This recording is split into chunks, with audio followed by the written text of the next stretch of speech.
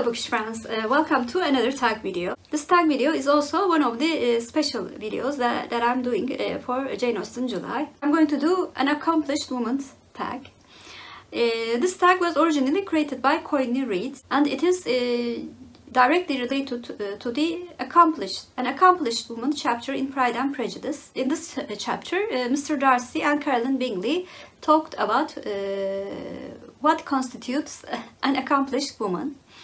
I would strongly advise you to watch the original tag video by Coynie Reads because she reads the passages with such passion and such love. I loved watching her tag video. Even though I saw this tag many months ago, I wanted to do this tag for Jane Austen July. I wanted to find out if I'm an accomplished woman or not. First question is music. Favorite literary musician. It can be a fictional character or a real person, but that character should appear in a fictional novel.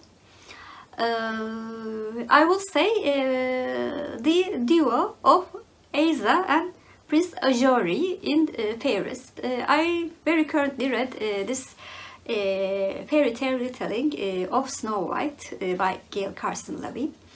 There was a scene in which a singing battle was present, and I just loved reading that scene. It was one of the best scenes in the book for me, and this book is, I think, one of the books that I really want to see a musical made out of, because it contains many songs and they are sung by almost all of the characters. But as I've said before, my favorite literary musician in this book is the duo of Asa and Prince Ajory. The second question is singing, a poetry recommendation.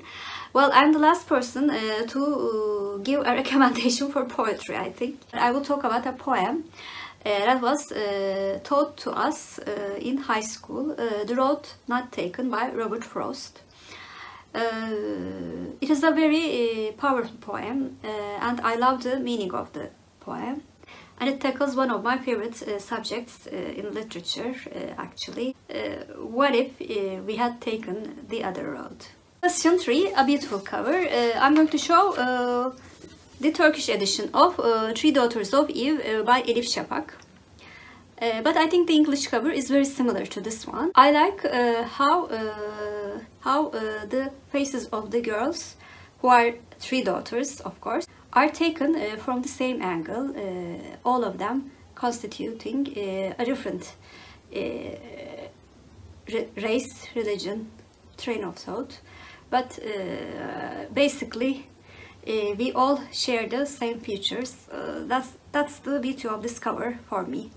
And it's aesthetic as well. Question 4. Dancing. A book with a lively plot. The Count of Monte Cristo by Alexander Dumas. Although it has some slow moments in the middle, I think this book has one of the plots that has the most events in a book. So many things happen in this book, and they are mostly action-packed as well. And to make it perfect, the book has a very complex main character and some really intriguing secondary characters. So it is a lively book for sure. Question 5. Modern language. Favorite translated fiction.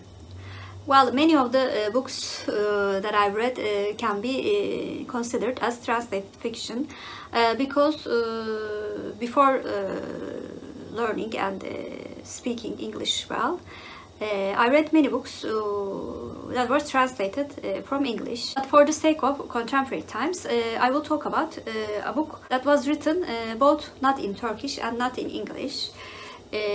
So it is A Man Called Uwe by Frederick Bachman. I loved this book. It is one of the best books about a grumpy old man. And I just love the theme of the book. It's both funny, without being rude to elder people. And also it has a very sentimental side. I think the translator for Frederick Bachman books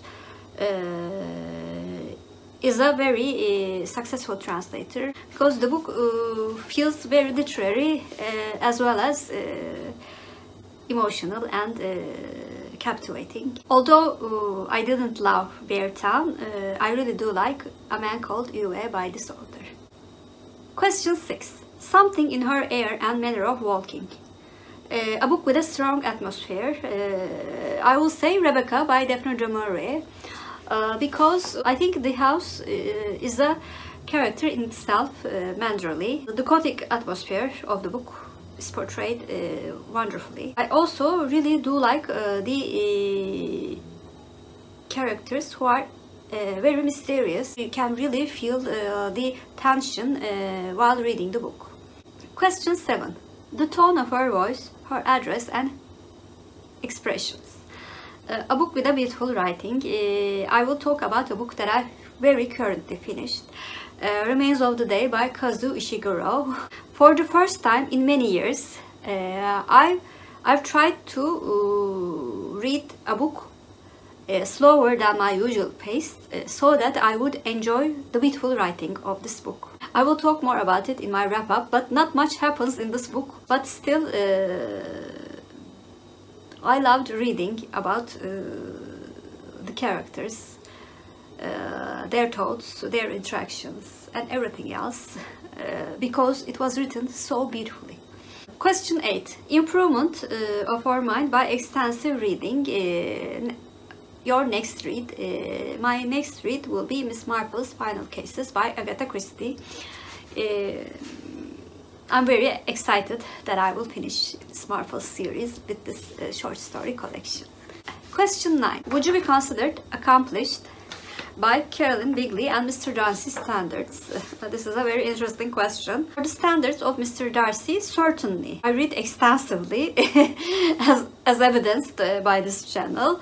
And about Carolyn Bingley's standards, I mean, I do well in some, but I fail miserably in others. I know English, so I know a second language.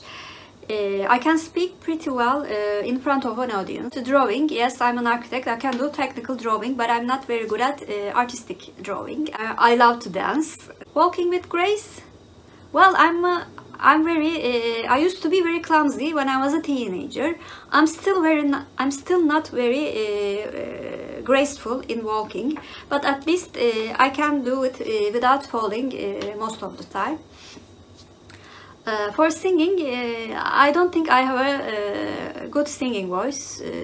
Lastly, for playing music, I'm not really good.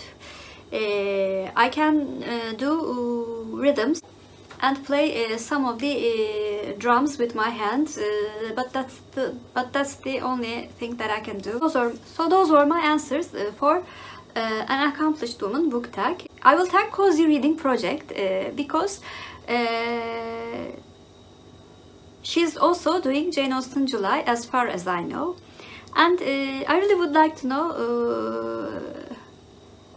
what her answers would be and know more about her, because she's fairly new in BookTube. Additionally, if you're a new viewer, first of all, welcome.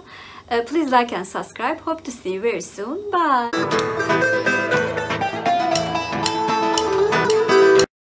For Turkish word of the day, I'm going to choose woman.